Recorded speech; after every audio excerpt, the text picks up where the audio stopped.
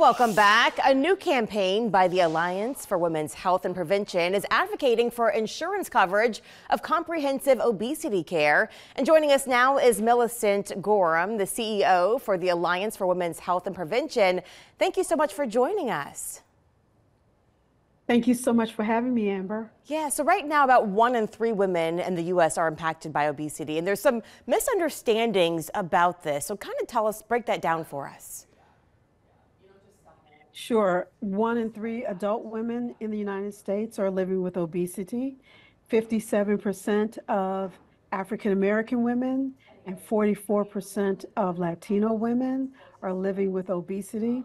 We know that that impacts their physical health, their social well-being, and their financial well-being.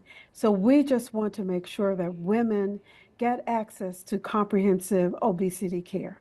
And you know, a lot of people don't realize that there isn't full coverage when you're dealing with that type of a disease. And so tell us a little bit about more comprehensive obesity care. What does that include and why is that so important? Comprehensive obesity care is care across the continuum. So we're talking about intensive behavioral therapy, nutritional therapy, physical activity, surgery, and anti-obesity medications. And so we want to make sure that women are covered across the continuum.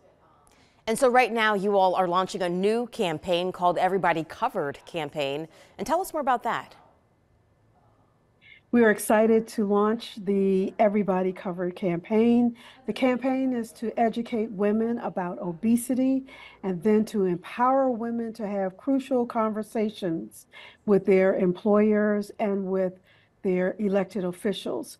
We just want to make sure that comprehensive obesity care is included in their health benefit package, no different than high blood pressure, diabetes, and we just think that is fair, that obesity as a chronic disease is covered.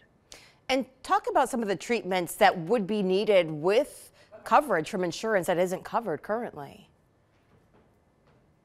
What we're looking to do is to make sure that the coverage that is offered is no different than the other chronic diseases. Obesity cover is directly related to 200 other diseases, including high blood pressure, diabetes, osteoarthritis.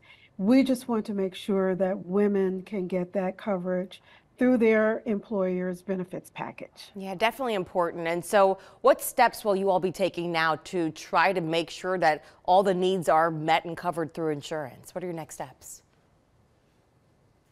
The next steps for us is to, one, have women have those crucial conversations with their elected officials, to help the officials to understand better about obesity and making sure that comprehensive care is attended to make sure that Medicaid beneficiaries can also receive comprehensive care. Only 16 states now provide comprehensive obesity care.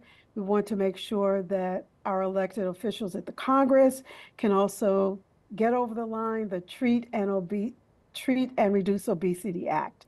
That's for Medicare beneficiaries. We want to make sure that all women at all stages, ages and stages, have access to comprehensive obesity care so they can live their best lives. Yeah, absolutely. Millicent, thank you so much for joining us. Real quickly, we're running out of time, but tell us where people can go and learn more information about this. Go to our website at everybodycovered.org. All right. Thank you so much for joining us. And Jessica, we'll send it right back over to you.